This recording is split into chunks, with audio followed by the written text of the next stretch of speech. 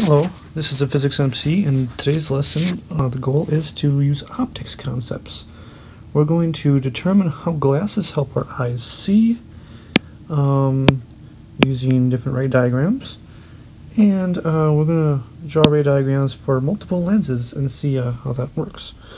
So to do that, let's start with just a diagram of what actually is going on in your eye. So let's say this is a line here, the principal axis, and in your eye you have a lens. Doesn't look exactly like that, but it behaves like a convex lens, just like that.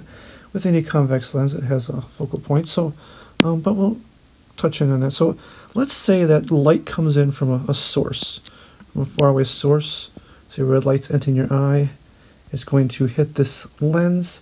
And as soon as it hits this lens, it's going to bend because of Snell's law. And once it leaves this medium, it's going to bend again. So the light's going to travel that direction. We can draw another light ray coming in. And as it hits this medium, it bends. And it bends again as it leaves this medium. And it's going to kind of end up this way. So right here where those two lines converge, that is your focal point of the lens of your eye. Now it becomes an issue if your eyeball, for example, let's say this is your eyeball, and your retina, meaning the back of your eye, is not, so the back of your eye here is not, or here, is not at the focal point, meaning that whatever you're looking at is not converging on your retina, so whatever you're seeing is going to be blurry. That point is actually spread out over all this distance. That's not good. So we can correct that with glasses. That's a common thing people do, is they wear glasses and it helps them see. Well, how does that work, you may ask?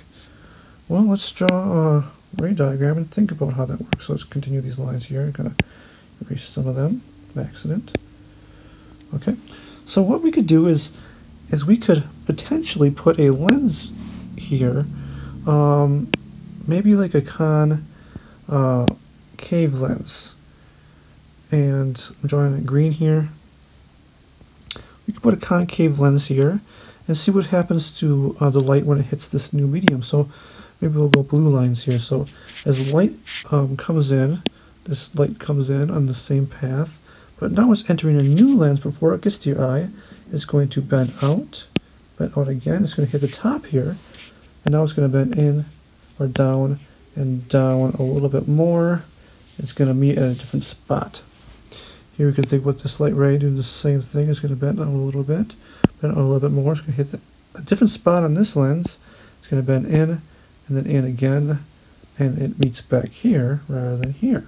So your eye, we'll see that. So let's think about a more detailed ray diagram here.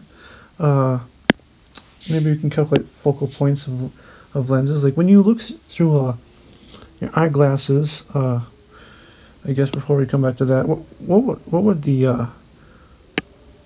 would a convex lens do?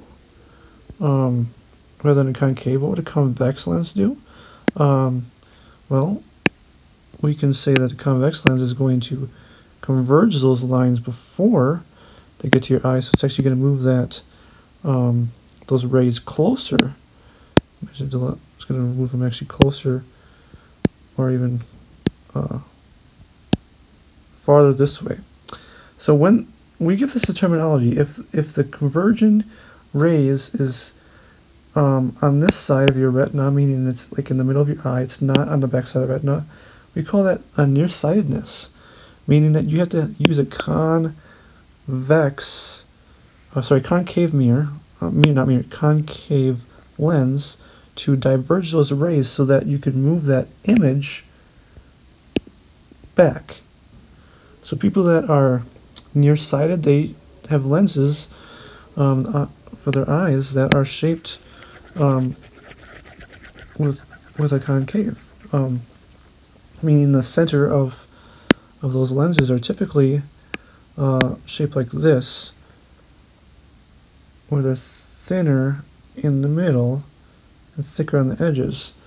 so it behaves like a concave lens. This is a simple drawing for a concave lens, meaning that it's going to diverge those rays as they come in, so that the focal point can actually get, as it hits your eyeball, it'll move that focal point back where those lines converge finally.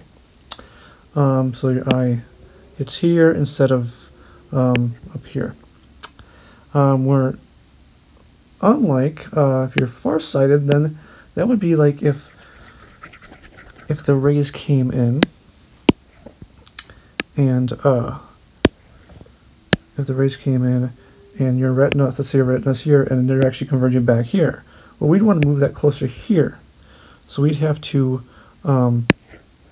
put a converging lens, meaning a concave lens, so it actually converges quicker, so it hits that spot sooner. That's probably too much, but you get the idea. So this would be used for farsighted people, where a concave would be used for nearsighted people. So let's do a more specific ray diagram here. So here is your lens in your eye, and you can adjust that.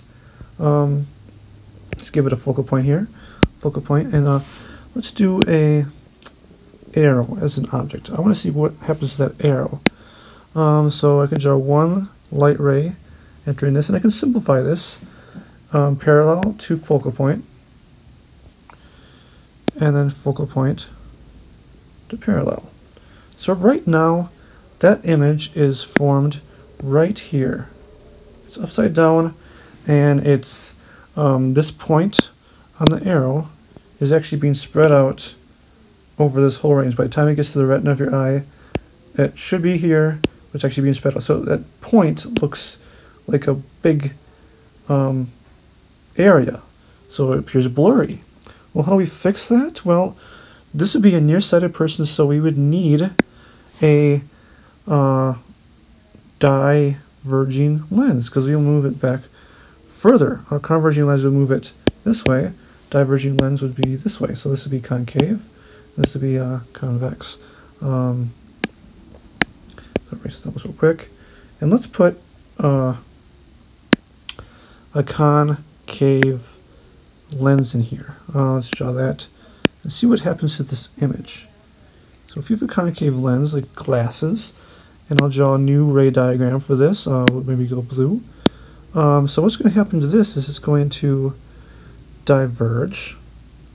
Yep. And we can trace this back. This is going to go through a different focal point. It's going to diverge. Trace this back. And now we get a new image. This new image is formed right here. We're like, wait a second, my eye can't see that. Well, remember, we have a light source. We have another lens here in your eye, meaning that the object of the image of the first, the image of the first becomes the object of the second lens. So when you have multiple lenses, this image that's formed becomes the object of the second. So meaning that we can assume that once this image is formed right here, once the image is formed, we can now treat that as the object for this lens right here.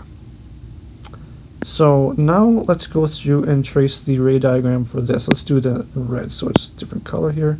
So now we can treat that image that's formed as a new object. We can go through the focal point, boom, and then we can go through the focal point here of this lens, parallel, and where does it end up? Look at that. It converges right on the retina. The person sees it right in the retina. So this image that's formed from this lens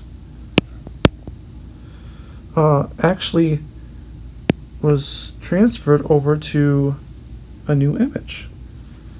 So what does this mean? What are some applications of this? I mean, well, we can use the concept of optics. We can use images that are formed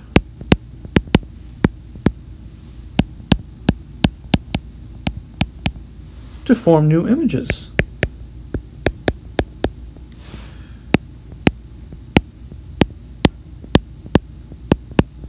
kind of neat how optics works that way. Like the first one, we formed this image right here. We formed that image with this lens, and we use that image to form a new image from this lens right here. We can do a third lens if we wanted to, but basically that pattern continues. If we wanted to put a third lens in here, well, we can use this image to form some new image with a third lens, or a mirror maybe. So that's kind of neat. You can imagine how complicated this could get if we had multiple lenses and multiple mirrors. I'll give you a chance to reflect on that one for a bit. Pun intended. Reflect. Sorry, that wasn't enlightening there.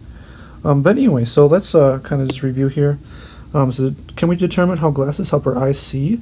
Well, yeah. You can have nearsightedness or farsightedness, and a concave lens or a convex lens can move that image forward or back so it gets to your retina. Can we draw ray diagrams for multiple lenses? Well, yes, we can do that by assuming that the image of the first object,